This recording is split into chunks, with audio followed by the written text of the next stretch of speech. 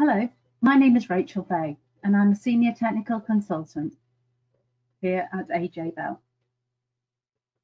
Now, most customer protection legislation is underpinned by the notion of what an average or a typical consumer looks like.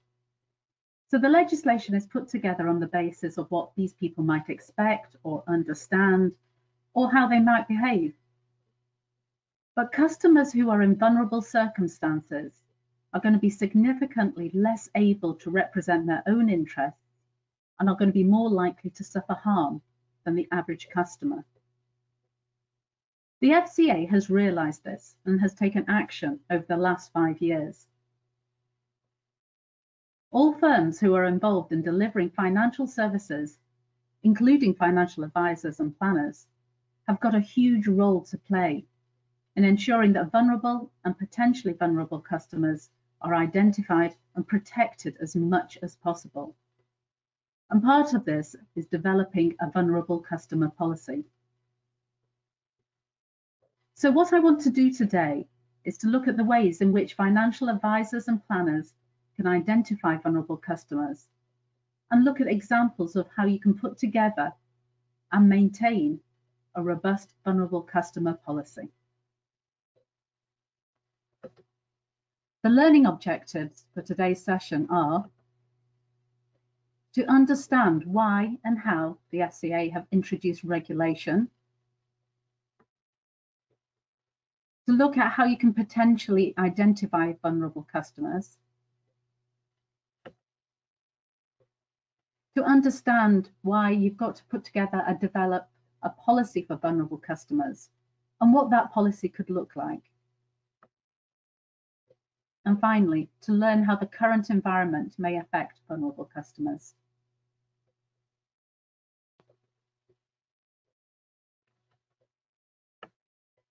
So let's start by looking at the FCA and vulnerable customers. Now, this is a key priority for the FCA, and I'm probably going to say that several times during this webinar. It is really an area they are very concerned with and want to make sure that firms get right. It started about 5 years ago when they published their occasional paper number 8. And within this paper, they identified several problems concerning vulnerable customers. They drew attention to where products and services were not designed to meet the non-standard needs of some people who just don't fit the mold or don't fit into a set mold. Now, let's go past several communications, but in 2019, in July 2019, the FCA published draft guidance. And this gave their views on what firms need to do to make sure that they treat customers fairly, people who are actually or potentially vulnerable. And at the end of last month, in July 2020, the FCA published a second consultation on this draft guidance. And alongside it, they published some research. So that's what I want to start by looking at. So this is a second consultation on guidance.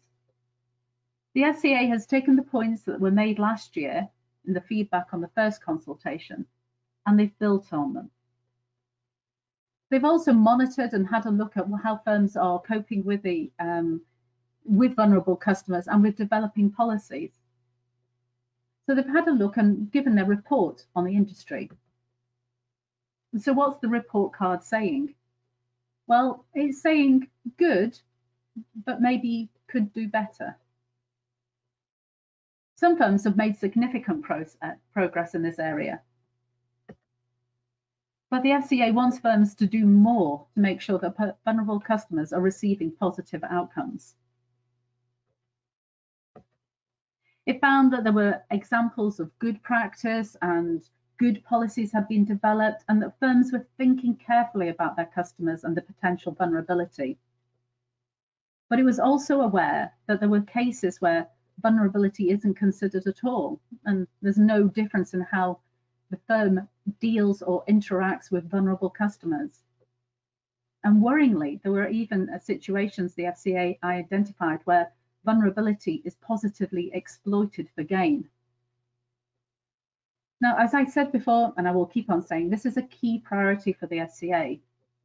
It really wants to make sure that vulnerability is taken seriously by firms. And really what it wants firms to do is to embed the fair treatment of vulnerable customers into the culture of the firm. So not just drawing up policies or procedures or processes. It really wants to make sure that firms embed this into the culture of the firm. It goes right to the very, very heart of what the firm does. So what are the next steps? We have this new consultation just out, and the consultation closes on the 30th of September. The FCA then plan to finalise the guidance in late 2020 or early 2021. And at that point, it's going to become immediately effective. So it'll take immediate effect once they finalise it. And then later on in 2023, it's going to evaluate what action firms have taken. So once this guidance becomes effective, becomes final, then the FCA is going to carry on doing what it's been doing. It's going to carry on looking and closely focusing on the supervision and monitoring firms' work, and to show how seriously they take this particular area. Senior managers who need FCA approval are going to be asked in their interviews, how have they embedded this into the culture of their firms? They're going to be asking them senior managers particular questions. What have firms done to understand the needs of their target market? What have they done to make sure that all their staff have the right skills and capability to respond to the needs of vulnerable customers? How have they changed their product design, their services, their communications to respond to vulnerable customers? And whether they monitor whether the needs of vulnerable customers are being met and responded to, whether they collect information on the impact of their policies and processes, and whether they assess whether these are resulting in good outcomes for vulnerable customers. So when you're designing a policy for vulnerable customers, it really makes sense to take these particular points and use that as a basis. So alongside the consultation, there was 21 face-to-face in-depth interviews, and this is the research that the FCA brought out alongside the consultation. These are all people who have had one or more drivers of vulnerability. So they've either had health issues, or they have low resilience, or they've had a negative life event, or they have low understanding of financial services. And it's where these people have had to interact with firms. Now, this covered a range of financial services. It covered things like car insurance, buying house insurance, looking at debt repayment, looking at mortgages and equity release. It didn't really cover pensions or savings, but I would still argue that this is probably important to understand what the research threw up and the key themes that were evolving. One of the major things was that where the firms were able to spot that somebody was vulnerable, that made a real difference to how the customer felt about the interaction, and it made a real difference to their experience.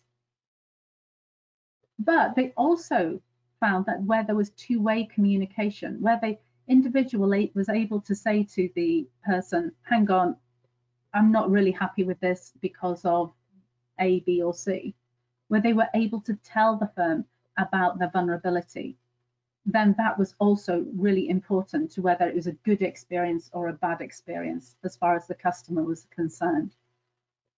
So maybe it's about developing that sweet spot where you are able to spot that people are vulnerable, but you are also able to create the right atmosphere and the right environment to help people confide in you and to tell you when they are vulnerable.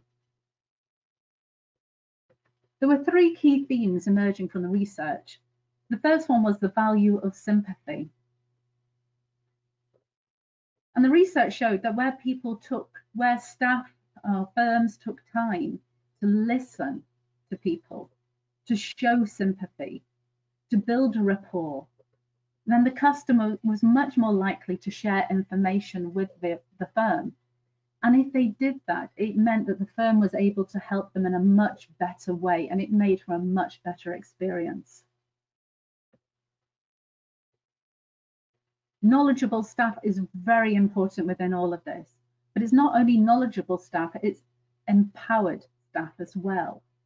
It's where people and staff understood what options they could offer to people, where they could flex the options, what parameters they were dealing with, where they could offer something which was slightly different to the customer, and that they had the permission to do that. They were able to just do that without having to check with somebody else, or putting it up or down or whatever.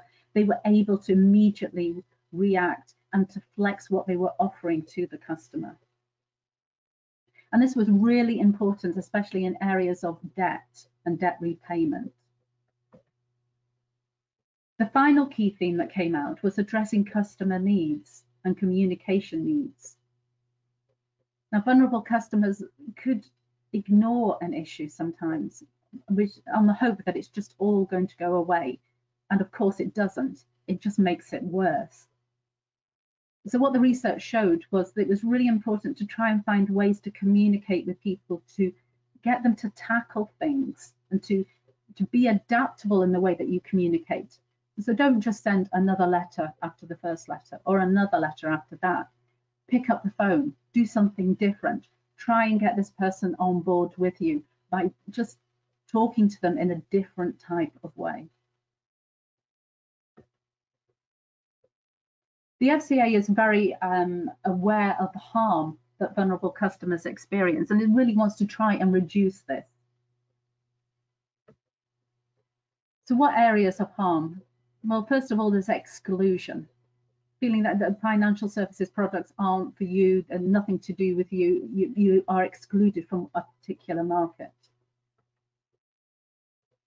People could have trouble accessing it. They could have trouble figuring out, well, I might need this particular type of insurance, but how do I actually get hold of it? They can't figure out how to access this product.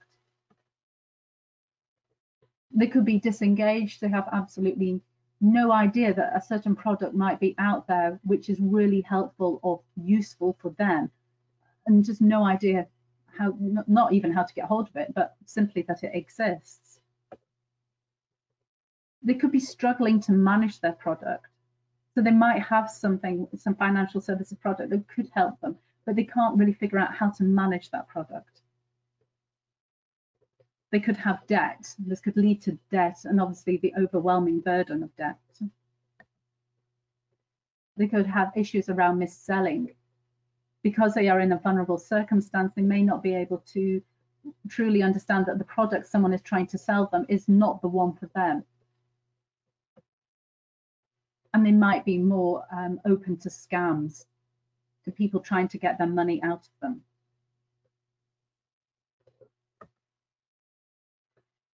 So that's the FCA and vulnerable customers and what regulations being brought out. Let's now go on and have a look at a really important part of the FCA's focus, which is being able to spot a vulnerable customer or a potentially vulnerable customer. Now, the FCA has defined a vulnerable customer as someone who, due to their personal circumstances, is especially susceptible to harm, particularly when a firm is not acting with appropriate levels of care. Now, that's quite a broad interpretation, but it does demonstrate that there is a common misconception, I think, that vulnerability is just about old people, or people who have got a certain diagnosed illness, or people who suffer from Alzheimer's or dementia.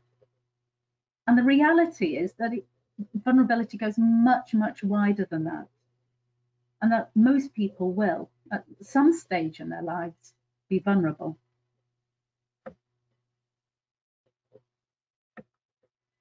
So vulnerability can be physical or mental. It can be physical, as in you can have an illness and a defined illness, and which is affecting part of your body, or it could be mental. It could just be your reaction to the environment around you, or it could be a form of mental illness.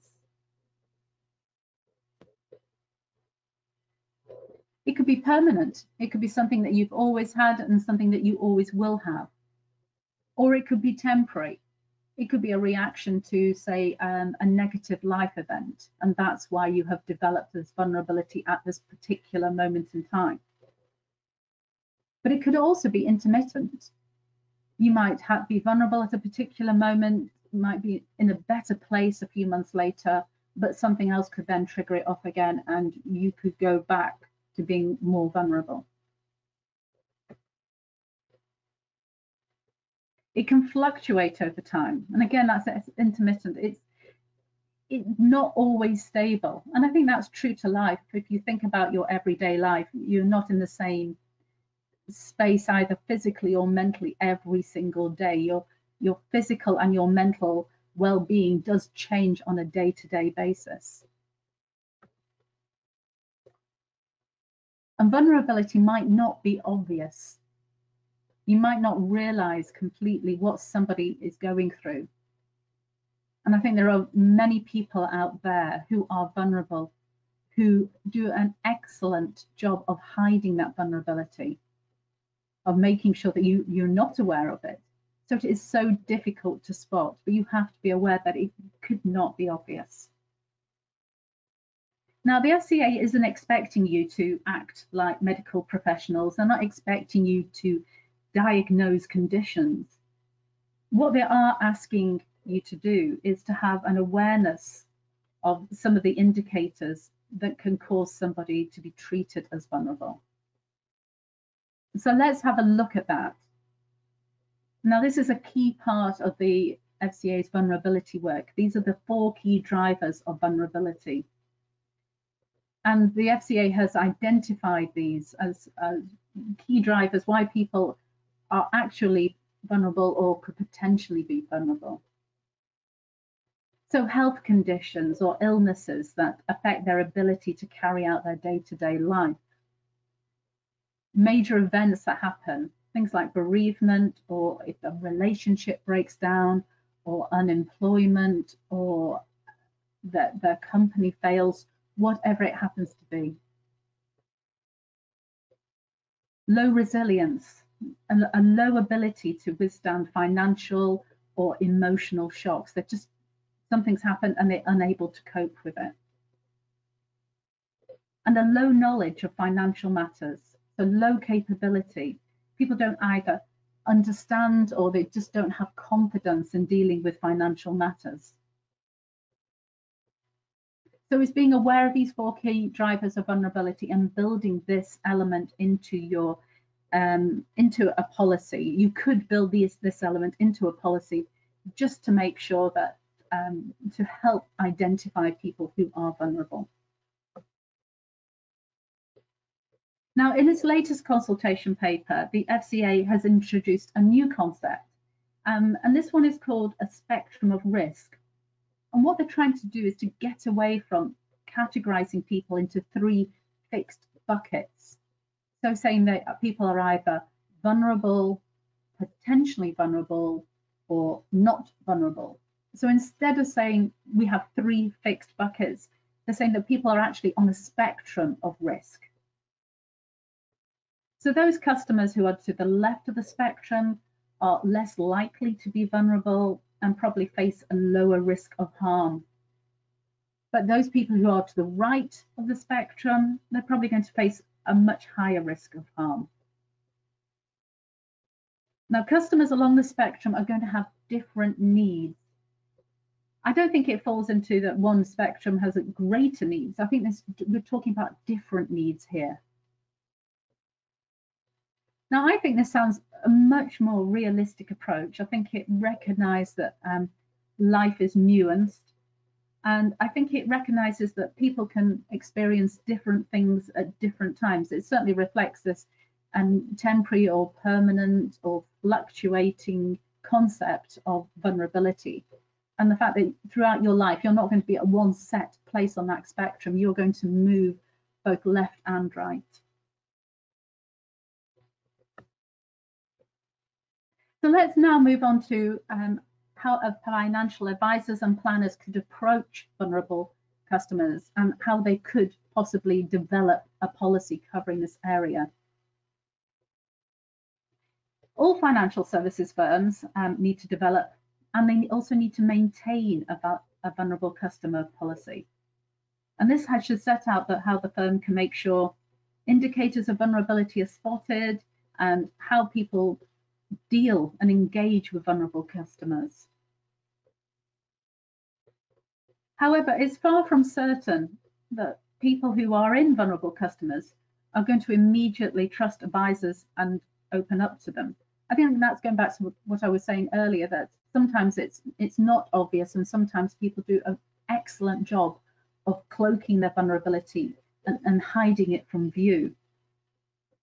So your staff are going to need to have really good skills to help people trust them enough to build that atmosphere and that environment where people are able to trust them enough to open up, to share their vulnerability, and therefore hopefully that's going to lead to a much better experience and outcome for the individual.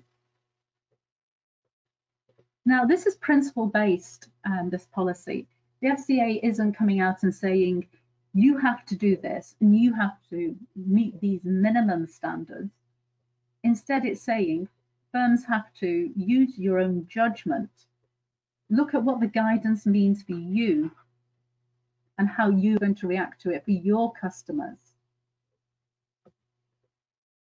Now, when you're doing this, the draft guidance is obviously going to be vital. So really have a good read of the draft guidance.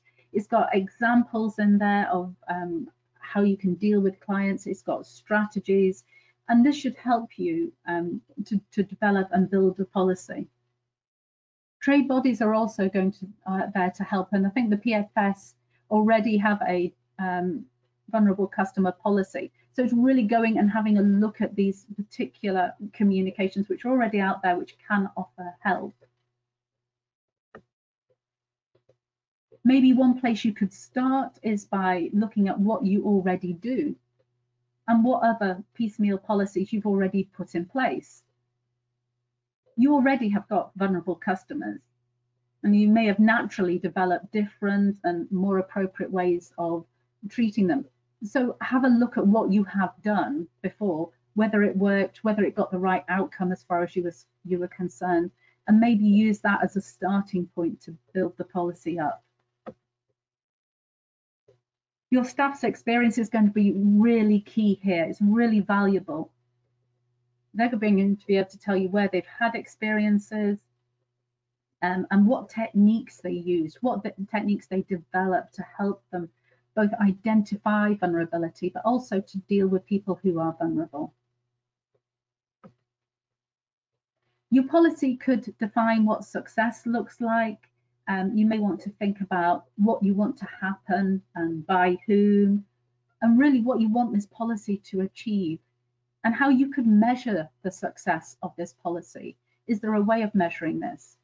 Now, I think this can be tricky. A lot of this feels very intuitive. Rather than looking at numbers and saying X amount of people and percentages and things like that, it feels very individual and very intuitive. So I think defining what success looks like can be tricky, but it's really concentrating on what the outcome for your customers could be. I think maybe that's the way of approaching that particular element. Your policy could also consider how vulnerability is recorded, as well as recalled. So if you're going to identify vulnerability, then really should think about how you record this. Should it be on your clients' files? Staff should have a way of knowing that clients have already been previously identified as vulnerable, and they can access that information easily and simply. Now, what information you record, I think it remains up to you. That's your decision to take. And I think that's based on your target market.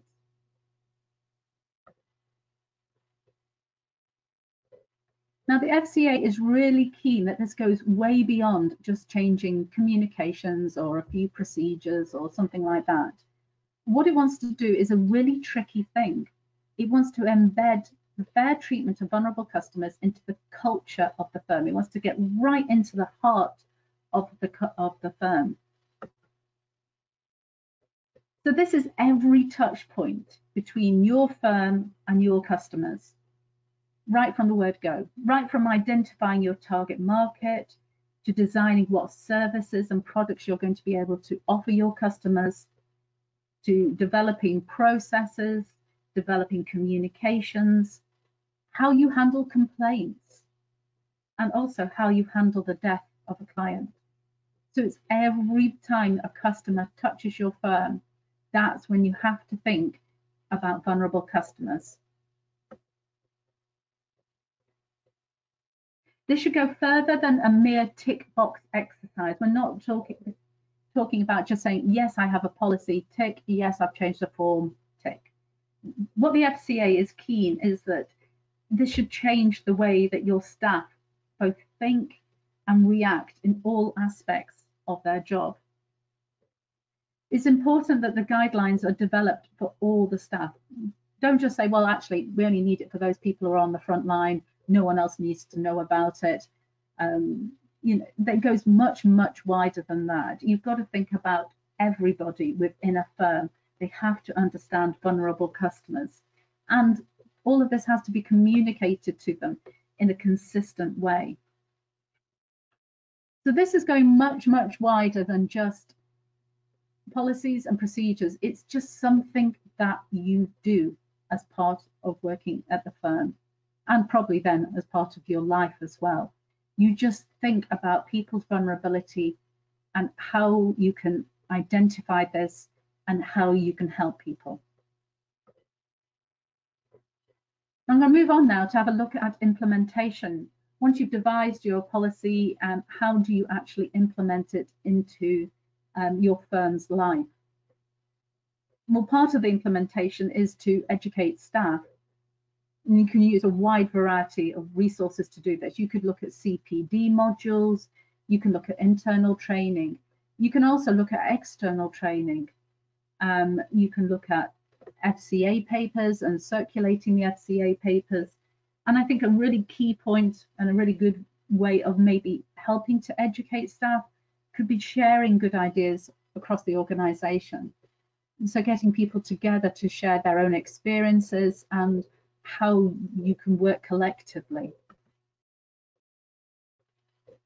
Frontline staff play a really important part in the execution of this policy. So they're the ones who are going to be able to spot signs of potential vulnerability, for example, stress or grief or depression. And really you want them to be able to respond to that.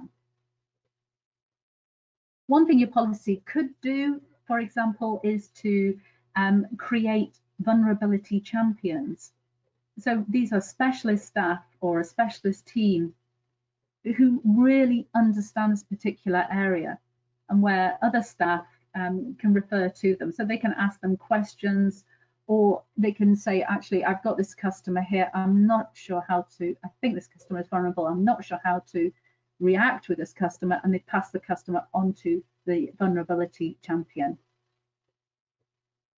Staff also need to know what third-party agencies they can refer clients to.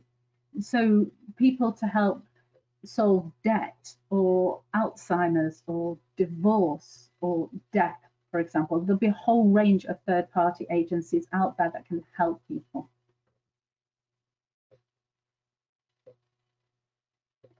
Information should be presented in a clear and easy to understand way. Really what you're trying to get here is to avoid customers being blinded by information, and so that they can easily identify what they've got to do, the fact of what they've got to do. By making information channels flexible and appropriate, that might help. Having different ways of communicating with different people can help immensely. And this is all part of one of the key areas, is to develop flexible processes. Now, the FCA believes that many problems vulnerable customers experience, they relate to poor interactions or poor systems that are just fixed, and they just do one way and one way only. and they can't shift anyway to accept that there are people out there who aren't necessarily following that one distinct line and who need something different. So if you develop flexible processes, you can identify how people can be served in a slightly different way. For example, do they need jargon removing from a communication? Do they need a larger type? Is sending another letter really the best way of engaging with this person and helping them? Or are you better just to pick up the phone on this one occasion? Now, firms may have already, you may already developed, or you may be in the process of developing a central retirement proposition. Now, this is to set an investment agenda and for your customers who are approaching retirement and for those who are taking later life income. And actually, it probably goes much wider than just setting an investment proposition. It's how you deal with all these particular customers at this point in their life. Now, as I said before, I don't want to step into the bear trap of just assuming that only older customers are vulnerable. But it is probably true to say that vulnerability does affect a greater number of older clients. So maybe part of your central retirement proposition can include something on vulnerable clients and how you work with vulnerable clients in this particular aspect. And you can try and maybe mesh these two policies together to connect them. Finally, it's not enough just to develop a policy. It's really, you have to keep on looking at it and reviewing it. The FCA wants us all to keep vulnerable customer policies right in the very forefront of our minds. And that means keeping it as a high priority within your firm. So instead of developing a policy and then implementing it and having a buzz around it all, and then just saying, right, well, that's that job done, tick, that's off my to-do list. It's really about how you go further than that, how you avoid it sliding in importance. And to do that, it's probably to do with having a look at how you review the policy. You may want to devise a framework to assess and to test how well the policy is working. Now, all your staff could be involved in this assessment. They could all feed back to the practical implications of what they've experienced, how it's gone, whether they think that they've met the right outcomes or not. And by doing that, you can develop a program of improvements, and then you can put that in place. I think sharing good practice amongst your peers can really help as well, amongst other financial advisors and planners. I think if you can understand how others have tackled this issue, then I think it can help you build a more robust policy. I want to now have a look at the current environment, and particularly the outbreak of coronavirus and lockdown. The outbreak of coronavirus I think has brought the issue of vulnerability more firmly into the spotlight. It's expected that more customers are going to find themselves newly vulnerable due to the pandemic, or they could find that their existing vulnerability has been added to. We've been through an environment, we're still going through an environment where people are experiencing ill health and bereavement and financial difficulties and job losses and all sorts of elements like that. And I think this is where this is going to be reflection on how vulnerable people are feeling and their vulnerability. The FCA noted in their recent consultation paper that 23% of workers have been furloughed, or they've lost jobs or hours on pay. So that is what we're talking about. This is how people have reacted to the pandemic and lockdown, and how that has changed their lives. So the FCA believes that now more than ever, it's really important that firms pay attention to the needs of vulnerable customers. Now, protecting vulnerable people is part of the government's strategy. And for example, the FCA has really stepped up activity to warn customers about scams. And that's something also that the pension regulator has picked up on as well, and the money and pension services. It's all to do with trying to make sure that people don't make knee-jerk reactions. I think a lot of it is saying, if people are looking at pension transfers or if they're taking benefits, just to stop a minute and think about what that means and what the implications of that action is. So the FCA is pointed out that it's a major event, like the current spread of coronavirus. It could initiate new scam activity, and it wants customers to be really vigilant when looking out for those. I think the recent times have shown us how vulnerability can change and how people can move from being on the left of that spectrum we saw earlier right up to the right-hand side of it, and that they will probably move again quite quickly. And I think people who weren't vulnerable suddenly find themselves in incredibly difficult new situations. I think the elderly have found it particularly difficult, especially people who live on their own. I know from my own experience, from talking to my own elderly relatives, I know that they have felt isolated, that they're unable to meet up with, especially if they're on their own, they haven't been unable to meet up with friends and sitting together for coffee or whatever it happens to be. And this is a really big change for people. They have felt like they are on their own. I think people have also stopped making decisions to some extent. They haven't said, well, actually, I'm not going to make that big financial decision at the moment. I'm just going to put it on hold. I'm going to see how the lockdown works out. And maybe now, when lockdown is easing, when people are beginning to emerge, then we are finding that people are making many more financial decisions. I think social distancing has made your job even more difficult. Trying to spot somebody who is vulnerable when you are unable to sit face to face with them, it is really, really difficult. And it makes creating that atmosphere and that environment where people are able to trust you and to give you more information, it makes that much more difficult. I'm a big fan of Zoom and Teams and all this virtual ways of talking to people, but it's not the same as sitting down face to face and having a coffee. You're unable to pick up on so many elements of body language, for example. So it does make it really difficult, I think. Looking at how financial advisors have reacted, from talking to financial advisors and planners, I think a lot of people are going to reflect on 2020. It's been a massive, memorable year. And I think they're going to use what we've all experienced, either professionally or personally, to review how we work with vulnerable customers and to hopefully improve all our policies on it.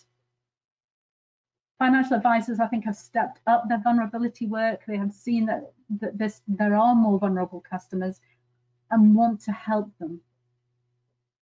And I think anecdotally, I've learned that the people who have policies, have vulnerable customers, made contacting those people a priority. That's what they did. They realized that those people would need their help. I want to finish off just by looking very briefly at what AJ Bell do. We too are a financial services firm, obviously, and we also have to have a vulnerable customers policy. And we have to be able to make sure that we treat our vulnerable customers in the right way. And we have done a lot to try and embed this into the culture of our firms. It's something that we're really striving to achieve this. So what we've done, well, first of all, we've made sure that all staff are trained on vulnerable customers, on identifying them and dealing with them. So this isn't just a case of frontline staff or people who are on the other end of a phone or a website. It's everyone. It doesn't matter what you do at AJ Bell, you have to do this. You go through this training. And I think it's really invaluable to learn more about vulnerable customers and to help hopefully identify them. We have a number of vulnerable customer subject matter experts, and these are people who are customer facing and they've received additional training in this area. So if you do come across a vulnerable customer, you know who to refer that person to, and you know that the person taking them on and dealing with this customer know exactly how to help them and how to engage with them. We ask customers to update us about their current circumstances, and this way we are able to identify maybe if people could potentially be vulnerable, for example, bereavement or divorce or something like that. So we're trying to get people to tell us information, and by that way, hopefully they'll open up and let us know if they are vulnerable, or we can maybe identify that they could be potentially vulnerable. We flag up if someone is vulnerable so that we know that one of our trained experts is going to help them and engage with them and speak to them. But also we know that for the next time they ring up or the next time they get in touch. And also those people who receive death benefits, so beneficiaries, people who have just suffered a bereavement, those sort of people are flagged up. And also people who are, when we have a junior SIP or a junior ISA account, when they are converted into an adult account at the age of 18, they're automatically flagged up as potentially vulnerable as well. So we are aware there are circumstances when there is potential for people to be vulnerable.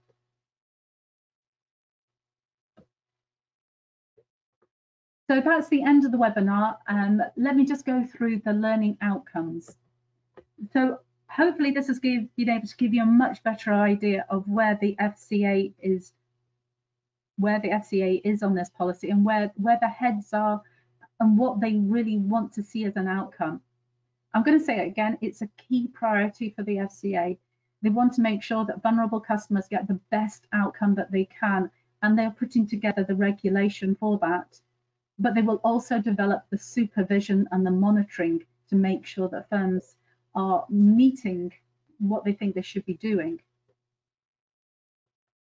We went through how you can identify vulnerable customers, what the key drivers of vulnerability are. We also spoke about the spectrum of risk and the fact that people don't necessarily fall into little discrete buckets here. Life is much more complicated than that, as we all know, and you can move from being vulnerable to being not so vulnerable. And it is a spectrum. It isn't just buckets of categorization. All financial advisors and planners have to develop a policy, and this policy has to be in place, but it's also thinking about how you develop this policy and how you implement it and how you carry it forward. But again, I'm going to go back to this point that it's just got to go much wider than that. It's not a tick box exercise. This is about embedding it into the culture of your firm and just making sure it's just something that you do. This is just what you do. You think about vulnerable customers. And finally, you should know now how the current environment may affect vulnerable customers, and the fact that we believe that the number of vulnerable customers has already increased because of the pandemic and the lockdown. And over the next year, 18 months, 2 years, 5 years, however long it's going to take, that the number of vulnerable customers is probably going to increase again. People are coming into contact with big major events which are much more different than they have previously experienced. So thank you very much for your time. I hope that you both enjoyed the webinar and that you learned something and got something out of it. If you do have any questions, then please get in touch. And in the meantime, stay healthy. Thank you.